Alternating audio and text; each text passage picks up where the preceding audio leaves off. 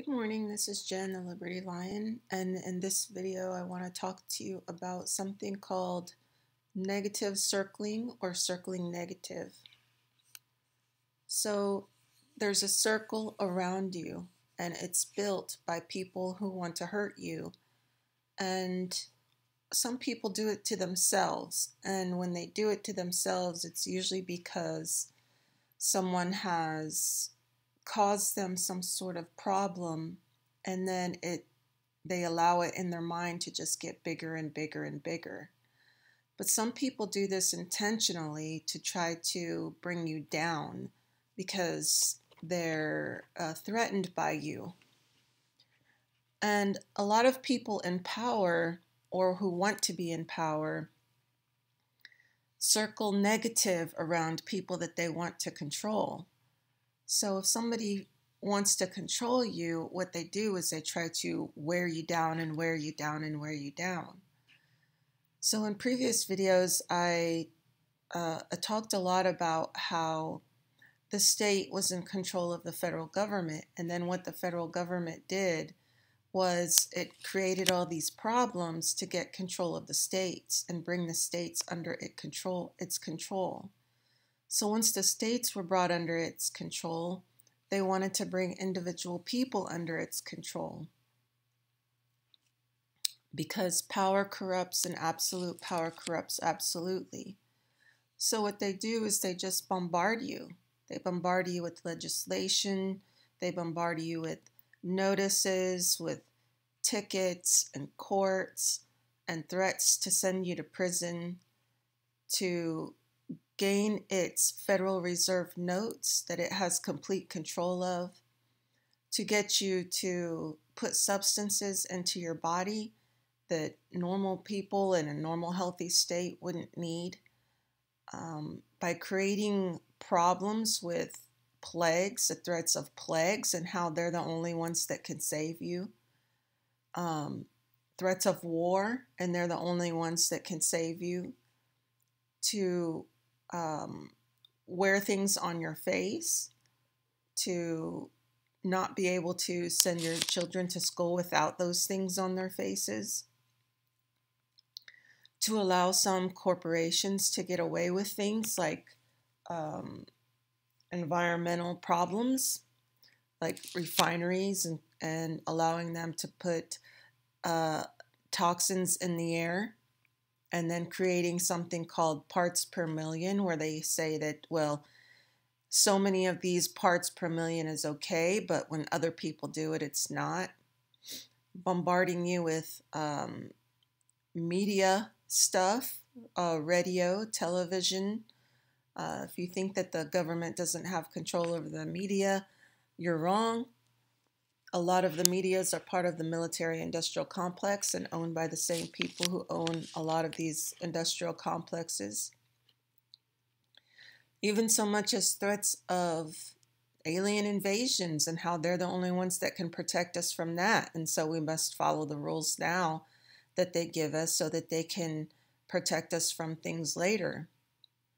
Controlling travel, basic fundamental human rights that humans have had since the dawn of time, the right to travel, whether by plane, by car, by foot, from one country to another country, across borders. They just have all these restrictions in place. You have to have paperwork, you have to have vaccines, you have to have a mask, you have to have all these things, or you can't go anywhere, you can't travel, you can't even go to see your family if they live in another country or in another state.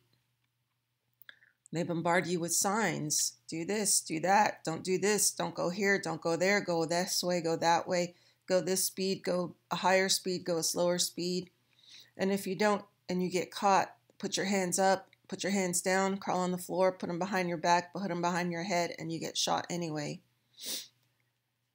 Controlling your food, GMOs, controlling what you can eat, controlling your education, controlling your ability to work or not work, to get a license, to go camping even. You have to get a permit to go camping here, a permit to go camping there, a permit for your trailer, a permit for your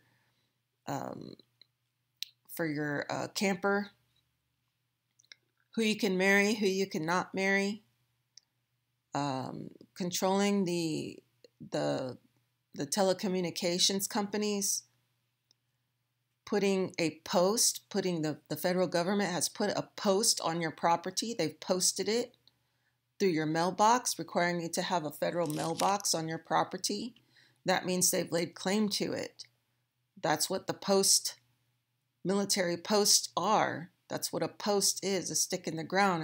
It's a claim to something, telling you where to work, where to go, to get a license to drive, to get a license to work, controlling your income, controlling the amount you can save, sending the police to your home. They take your homes if you don't pay your taxes, controlling your happiness and your sadness ultimately.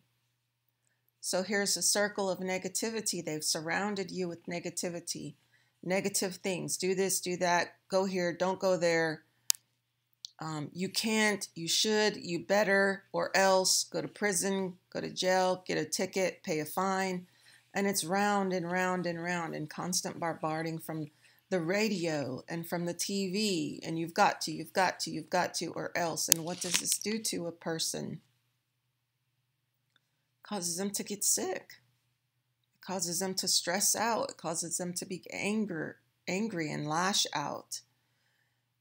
It causes them health problems, constipation, insomnia, a lower ability to fight off infections, stress, high blood pressure, constipation, insomnia, depression. This has been known for hundreds of years.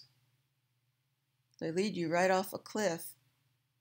Hundreds of years they've known that circling negative or violent circles cause health issues in people, cause them to act out under stress, under pressure. So I'm just wondering, for how much longer are we going to allow them to make negative circles around us? They're doing this to us. They've been doing it for hundreds of years. And are we going to let them do it to our children?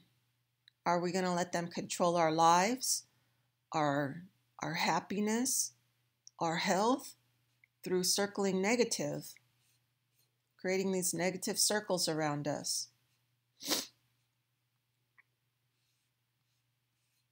I guess it's all up to you and whether you want to keep playing along in their system. You want to keep paying their fines and taking their medicines and buying into their fear tactics of invasions by foreign forces, invasions by aliens, invasions by virus. Follow all their signs and get all their licenses and permits and use their banks for your banking accounts and accepting their papers in the mail, their threats of force and threats of violence and notice of, we're going to take this from you and take that from you, take your children from you, take your home from you, take your labor from you. So hopefully this comes to an end soon, but it can only come to an end once you stop buying into all their negative circling and break those circles down. Tell them to pack sand. Send their papers back, but it takes all of us. I think this is what Ron Paul means when he says it's going to take a lot of people to do this. One person or a few people can't do it.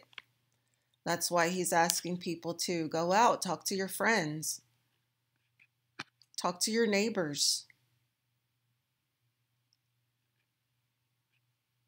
and just say no. No is the most powerful word in the English language, he says. And I agree. I've been saying for a long time, no contract. No. Ron Paul says, just no. That's all you need to write, no. Maybe we should try it. Like, share, and subscribe for more videos like this.